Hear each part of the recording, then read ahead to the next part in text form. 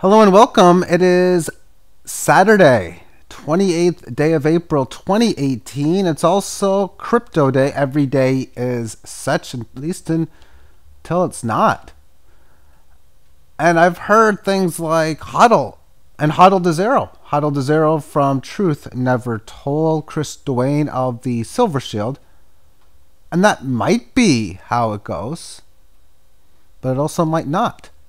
Will the cryptocurrencies survive as we come in the next several years? Maybe.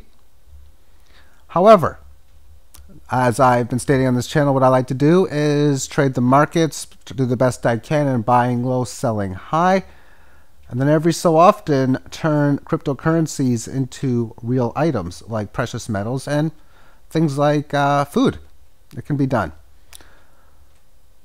Okay, so it's Saturday. And I got ADA on the screen, but as far as Bitcoin is concerned and the list of codes that I'm going to show on this video, here is the list in alphabetical order. Now, how do cryptocurrencies fare on particular days? Well, Bitcoin rather, and I've got some statistics. We are looking Saturday through Friday. On Saturdays, the average day, Bitcoin is up 0.75% per day. That's fantastic, really. Volatility, 6.27% per day. There has been 3 times on a Saturday where Bitcoin had a retracement of at least 10% down, and 1 time where it went up, at least that of 11%. Sunday is an inactive day. In fact, it's actually marginally down on those days. It's got the lowest volatility. That should come to no surprise, and it's never ever had a 11% update. It's only once ever retraced 10% on that day, and this is the last 2 years. This is over the last 2 years, going back to April of 2016. Monday, average day up almost 1% per day. That's just fantastic. Volatility close to 6%. There's only been 1 time when the market fell 10%, but 4 times. In the last 2 years, it's been up 11. And then each of the other days then following are up days. Every single day practically. So there's no real day that's, oh, this is a very good or bad day to get into cryptocurrencies just based on the day itself. It should come to no surprise that Thursday and Friday has the largest volatility. I would be expecting that. I would have thought Friday higher than Thursday, but those are the statistics that I came up with today. Now on to cryptocurrencies, and the fact that we can actually trade these on the market as it is done, to me, is just a fantastic situation, because yeah, when I seen how the places like E-Trade and all the traditional markets had it set up, it really wasn't designed like I see within the cryptocurrencies as, well, minimum bets a lot of times can be much cheaper in crypto space. Of course, with stuff like E-Trade and whatnot, you pay like $10 per trade. Makes it difficult to put even $50 or $60 on something when you're paying that much just to get in or out. So I found that a fantastic feature within the cryptocurrency space, and I know they're either going to do really well or not do well, and of course that's an easy way of saying such, but maybe they will turn out to be a big fraud when it's all said and done. Question is, when it's all said and done, is that time coming soon? Will that happen later this year, 2019, sometime in the 20s or next decade? Well, I realize that if it happens, say, much later, then I'll be very much in great position, because like I state, whenever markets go up, I like to profit take. Now I'm stating now, and I don't say this too often, that for what it's worth, the base market of alternate coins, I am very bullish, or I think there's a good chance that we are going to continue to go higher. ADA, as far as technical analysis is concerned, I see 4 different days, but even really 3, April 17th, it comes up to a high of 34.05. And then up to 34.96 on the 20th day. A few days later, on the 24th, up to 34.22. Here we stand at 37.80. So it's obviously broken past this level of resistance. It has not quite managed to go up to the next key Fibonacci point at 39.37. Something I would expect to pierce well above when it does. But short term, this level of previous resistance between 33.50 and 3,500 is something I'm now going to be looking at as a possible support mark when this overextended market decides it's going to correct back towards the downside. And like I stated, pierce above it. I got to think that this thing has a potential to go to at least 4,400, but I would even be thinking a significant move, maybe up to about 4,800, 5,000, somewhere in that area there. I think I'm missing a 76.4, which would probably be up towards that point, but it's barely, as far as I'm concerned, broken above it. It may take several days to get up to 5,000, like 8 or 9, because markets generally go up a lot faster than they go down. Let's move on to the next code, however. And it is that of ADT, add token. I like the setup. That's pretty much what it comes down to. You have this move coming up to this resistance level, back down to the 18 average. And well, yesterday's session, it got above the 18 average of highs and stayed and held above that all day. Now it's staying and holding above even a little bit of a higher area. It's had tremendous amount of resistance amongst this area. I think this thing is poised for a decent run higher. And ARK, ARK. With recent action, you come up to this high, back down to the 18 lows. This session, after getting to the 18 average of highs, just consolidates within such, and now it has managed to come up to this previous level. It hasn't broken resistance quite as of yet, but it sure looks as if this thing is poised to do so with a previous area for where it came from. Between 45 and the 50 handle. That's the next level I would expect it to go to. It probably should only take between a half hour to a day or two to get there. And when I say that, that's after it breaks resistance at around the 42 handle. Bitcoin Cash on the daily chart after monstrous days going up, well overextended. Still overextended, but not well overextended. It's getting close, the 18 average of bands, that is, to reach and such. It's looking like a case of correcting through time. It's got a few more days to catch up to the 18, but either way, price action at the 0.15 handle, nowhere near as overextended as it was when it first got there last on April the 23rd. Still, of course, overextended. A price correction can happen at any time. One of the key areas at which it came from is at about 118 to the 120 handle. And when it's ready to break this past this resistance, I'd be looking for it to go to at least 0.2. Cloak, which has tremendous volatility. When you look at all these up and down swing moves, but we can also notice the countless higher lows that have been endured within this market since the late 2016 time frame. And here we have this key level at the 140. What is this level? Well, it's Fibonacci from the big low and the big high. This is a 23.6% down move, which was resisted before. I'm seeing it supporting this area now, supporting that with the 18 average. Yesterday's session, green candle up to the 18. Now, it's retraced a little bit, but if it can hold this little area, I like this bullish pattern. It's basically its first price correction on this move. But when you can have a market go from 32 handle, and right now it's trading at 16, that means it's lost half its value. And it's doing so in a bullish correctionary phase. Volatility, yeah, it's there. Let's move on next to Dash. And what is the Fibonacci that I'm showing in here?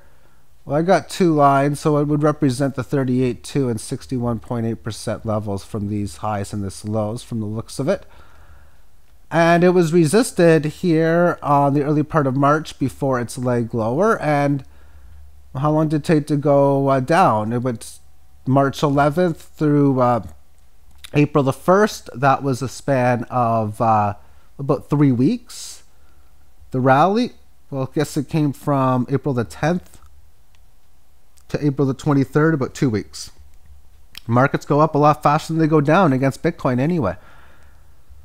So the move that got up to the key fib line has come back and now has had a few days of hugging this 18 average of highs. Today's session right now is having a hard time showing strength, as after the red day down, it is not progressing, but it's still hanging in there within the correctionary phase. I do realize that any further momentum is a very, very strong indicator, and I realize breaking past this level of resistance that the 76 handle is probably next where it would be going towards. But because I'm seeing a little bit of weakness on the more shorter term, if I take a look at this on the 60-minute, I realize that there's a big support mark at about the 522 handle. If I see weakness below that, I wouldn't be surprised if there'd be some okay down moves there after that. Looking next at DGB, which since it's broken out of its sideways action on April the 10th, has done very, very well.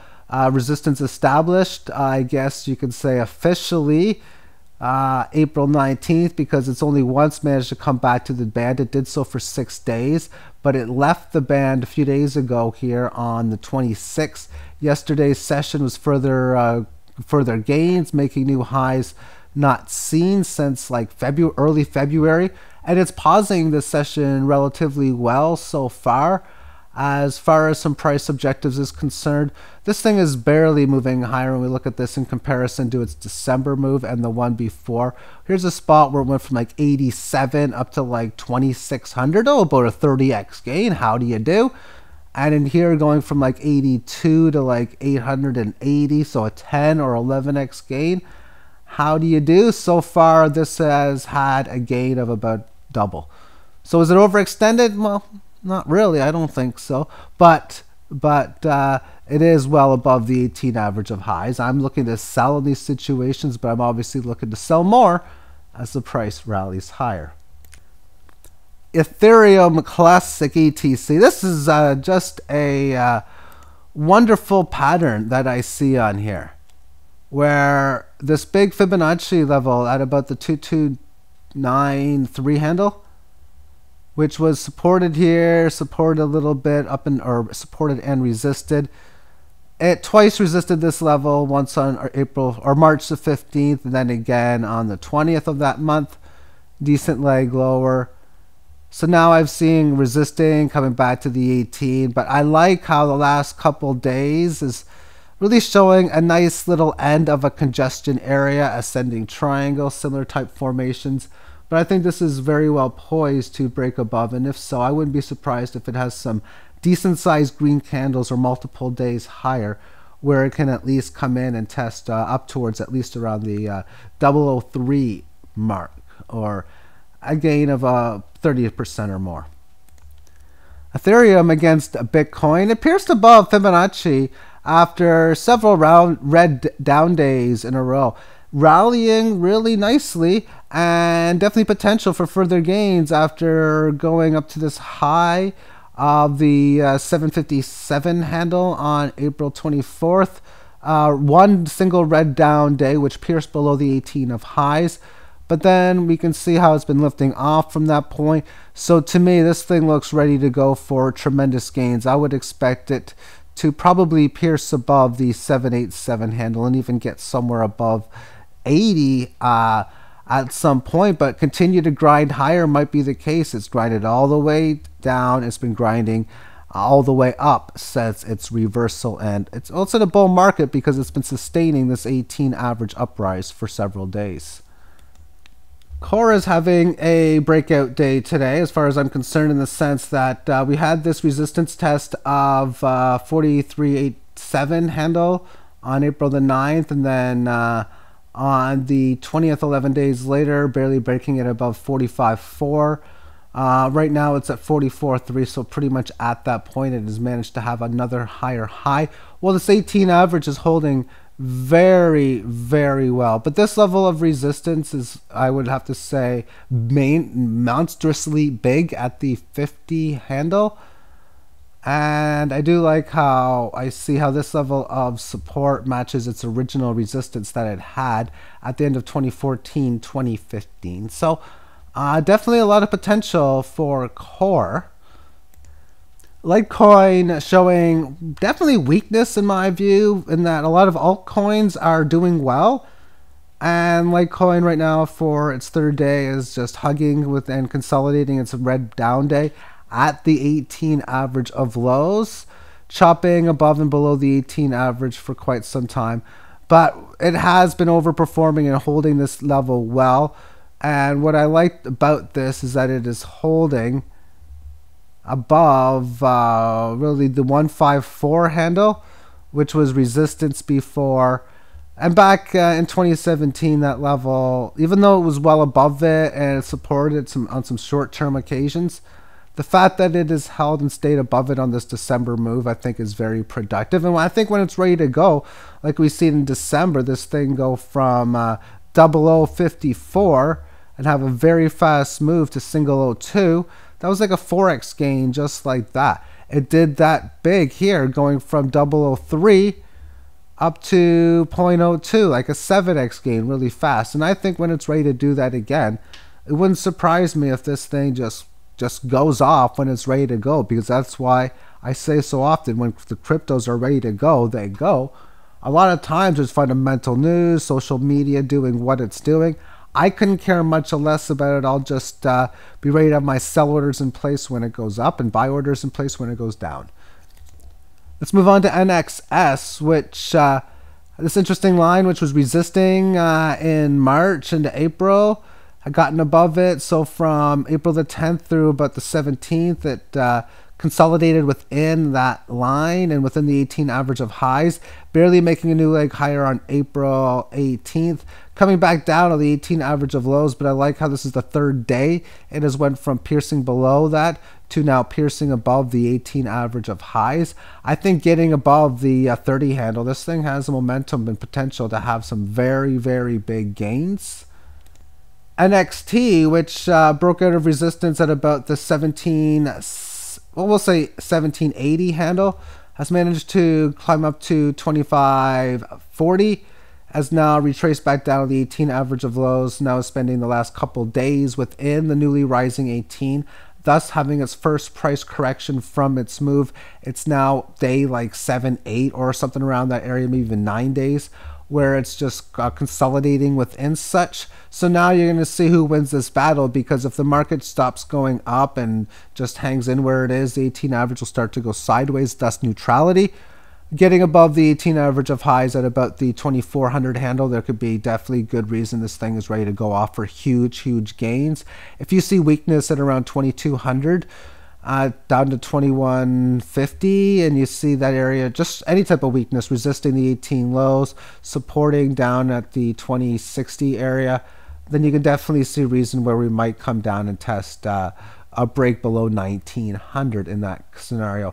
But the volatile moves that we see with NXT is just so massive that when you talk about what type of potential this thing has on the break of the big resistance at around 2550, I mean, it can be massive, because that's what NXT has the track record of doing. Omi's go after having that big rally on April the 13th, but came back to where it came from, resuming its uptrend. Had the big rally a couple days ago. Now it's just hugging, staying within the 18 average of highs on very low volatility. But overall, this market is supporting this area of resistance from the start of this year, which is really big. So getting above this, we would be looking to have a move to the previous high of about the 326 handle as its next level. And then breaking above that is uncharted waters. So yeah, let's move on to the next code. POT coin, not showing the greatest of bullish setups, if anything showing more of a bearish setup. After it barely broke resistance on April the 19th, showing a lot of the failed move, fast move situation, as it had a big red candle down day with a further one to the 18 lows thereafter. 2 days of pausing it, then another big red candle breaking below that support, and now it's been consolidating, pausing, and resisting the 18 average of lows, which is newly declining. I wouldn't be surprised if this falls over and comes back down to the previous low of 1228. But if it's set up that's comes in or is in place that doesn't do such, and right now the setup is in place to be bearish, if it doesn't happen and you see price action showing bullish momentum above like the 1500 mark, then I'd be looking for the 18 average area of around 1600 and change to how that plays out, because if it's not resistance or it only resists at short term, getting above that, I'd be looking at the last few days as the failed breakdown, the failed setup, and all that type of stuff. And of course, getting above this resistance. Look at some of the moves that it's had. Just one thing to note, there's nothing wrong with having sell orders in at like maybe 3,000 or 5,000 or 8,000, because you never know when it's going to come into place. But yeah, that's POT. Let's move on to the next coin. And that would be red coin, RDD. And having this move of breaking resistance on April the 19th was really big, because showing the validity of the buy on April the 11th, but I like to see it takes about a week or so to get from a new leg higher extended well above the 18 to the 18 average of lows. And now 3 days in a row breaking out now above the 18 average of highs, having a lot of consolidation amongst the previous level. That it to me looks like getting above that resistance should at least have the availability to go to the previous high at about 120, but could even go further than that and maybe test in towards the 140 to 150 previous congestion area from before. So that's RDD. Let's move on to the next one. And that would be STEEM or Steam, and big green up day on the 25th, but it's been in a beautiful uptrend now for the month of April. A few days of consolidation above the 18 average of highs right now, so that's always a little bit productive as well.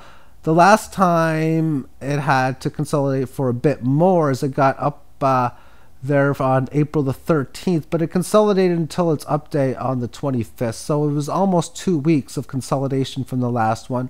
This one's only been 4 days, and it's doing so in high volatility. When we take a look at some, I think the 3-day chart is where I want to go for this one. The situation in here, it had a resistance level from the start of the year close to where it's at now. It was a lower high to the 2017 mark, but I definitely think that if it can get above this point, that should at least get to the 90,000 handle. That's a 100% move, but overall that's just a small leg higher to where you'd expect it to go to next, which is previous high of 2017. Looking at Strat, which maybe might have retraced a little bit too much before, because it came up to, this is a 3-day chart, so let me just, but yeah, it came up to here, retraced to a higher low, but barely, but within the 3-day, starting to show signs of reversal on the daily chart. This is a beautiful setup as far as I'm concerned, because it had a nice rally leaving the 18 average of lows on April the 12th, making its high 7 days later on the 19th. 2 red candles down to get to the 18 average of highs in the correctionary move. It spent the next week or so, or the last 7-8 days, correcting this move. Support well established at about the 62 plus handle. Resistance well established at about the 70 or so marks. Here we stand at 67 near the 18 average of highs. I think it's a great strategy, quote unquote, pun intended, to get into this breaking above the resistance. I think the upside potential is relatively decent, considering a move to like the previous congestion area and high at 100,000 and above is most certainly what I wouldn't be surprised to see. And heck, even over maybe like a month or so period, this thing could be priced in at the 250 handle or a 4x gain. That would not surprise me either. However, if this sideways correction of this move fails and we see weakness within the 18 average of lows, pretty much at around the 63 handle, I would be very, very concerned moving forward. Now, in first glance, looking at SYS, which is Syscoin, it looks like it's barely overextended in that it's already went to a key spot where you'd think it would go to. Because back here, you're like, oh, where could this go in a rally? Well, previous high. Oh, now it's at previous high. But when we look at this on a longer perspective, I see this breakout from like 150 Satoshi at the start of 2016. Then it makes this nice little low in the spring of 2017 at around 870.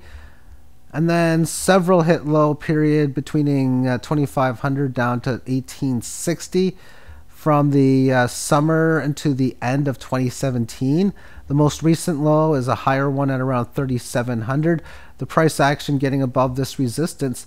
Well, it wouldn't surprise me if I can get up to the next level between that previous high here at around 8,000. Then this previously high here at about 11,000. And it wouldn't surprise me even breaking new highs in that, since it's been making very nice higher lows over the last several hundreds of days. Let's move on to Tron, 400-minute time frame. I can only show you so much because this is all it's got, but this thing is breaking out nicely. It has gotten above this level of resistance, so it's at the early stages for such. Don't be surprised if this thing continues and has decent moves higher, because when it breaks level of resistance, I would expect it to do more than just beat it by this amount. So I wouldn't be surprised if this has further momentum as we move into the weekend. XEM, or New Economy Movement, has been now correcting this gain because it left the 18 average, the newly rising 18 average on April the 13th. Two great green candles up, a couple pause days, another decent green candle up. Two pause days after that, but then you had the red candle down on April the 21st, which started its correctionary move within the 18. It's now day number 8 within the correctionary move, spending 3 days thereafter it staying within the 18 average of highs. A very volatile day on April the 25th. It had a high from the previous level, but it came down to the 18 average of lows, and it's just staying in the area of the 18 closes over the last 3 days. So getting above the 18 average of highs at around 4,600, I wouldn't be surprised if some large green candles or some big further momentum after that would come into place. And of course, if this move fails, then we'd be talking about this entire rally in April being a failed move, fast move. But I want to see weakness amongst the 18 average of lows before considering that as an option of anywhere within that of decent probability. XLM is Lumen, and this is a situation where you have this amazing rally leaving the 18 average well extended from this point on April the 19th. Price corrects through that in price and comes down the 18 average of lows. 3 days ago, it leaves that point to the highs. Yesterday, it leaves the 18 average of highs, and today got continued extension. We can see with price action where it's at now. It's a major resistance level and one that you're looking for on the break for decent size move.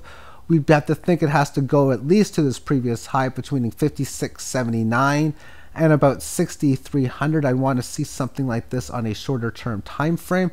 So let's go to 3 hour and see in there, once it loads up, how this level of resistance is and how it's reacting. And this just looks so beautiful because you got the points where it hit these at price point at the start here, came down. But what I like about it is since it last came up there at 2,300 hours at 426, back down to the 18, I am now seeing on this time frame about 6 or 5 periods or so where it's just hugging and supporting the 18 of highs, and this current period, which is 40 minutes into it, is showing that it's ready to leave such. I think this thing is ready to go. Throughout today should have some significant gains. We're pretty much done. Let's finish this thing off. And Verge is next. There's only going to be 2 more after this. Correcting within the 18 average, and it has been doing so for close to 2 weeks now. 1, 2, 3, 4, 5, 6, 7, 8, 9, 10, yeah, about 2 weeks. It made this nice little rally up to about 800 or so. Now it's in at 772. Well, we'll see how this goes because it's in the neutral correctionary phase. 18 average starting to go flat.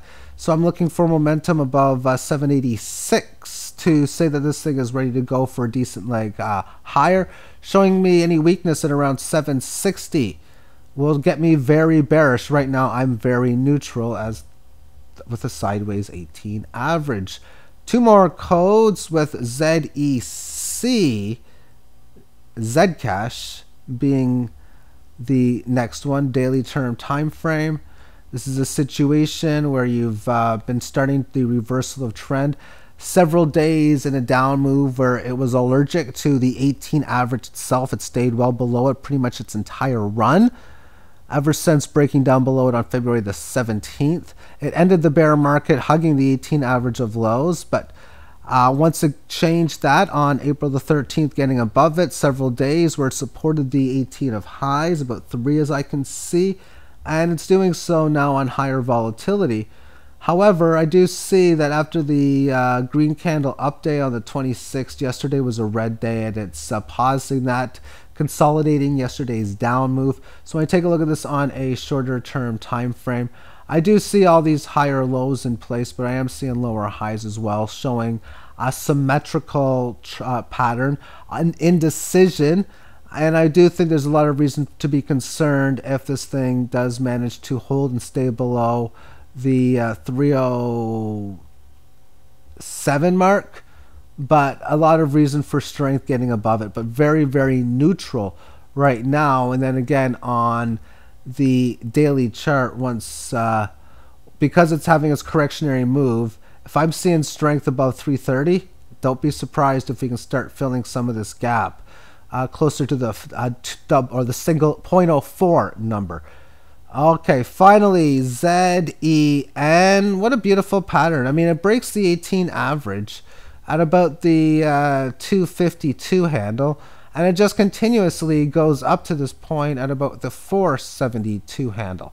So there's a gain of about 70-80% from that point. It corrects back down to the 18 average of lows very nicely, but I do like how a couple days ago it managed to have a green candle move to the 18 highs, yesterday's session getting above it, and it's just staying within it right now. So getting above about the 472 mark. Let's take a look at this on the 3 hour itself.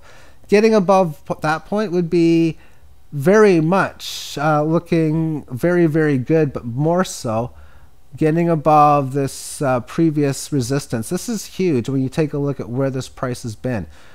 October of 2017, piercing below a few times thereafter it. Around the end of the year, and then again around the second week of January, and then from the end of January to the middle of February, how big this level is. And for you to have a resistance at it again in the middle of April, have this price correction, if it breaks through above here, this has got huge major potential moving forward. Thank you for tuning in to this video. So go through a lot of these different codes. My overall bias of the market with what I've shown is very much bullish, I think. And when I say bullish, that means I think it's probable that the altcoins over the next 3, 5, 7, 10, 20 plus days are going to be worth more heading forward, which means when I talk about like the codes like the Litecoin, are any of the other ones I didn't comment because it's just meh, whatever. Codes like Feathercoin, just not doing anything. It's not an uptrend by any means. Maybe they're good buys, maybe they're not, but maybe they are in the sense that a lot of the codes that I showed have had good extension gains, that these ones may be ready to go too, as I do think there's a decent chance that the entire crypto space does very, very well, similar to how it did at the end of 2017 and how it did through the second quarter of last year. Thank you for tuning in. Have yourself a magnificent weekend. Bye-bye.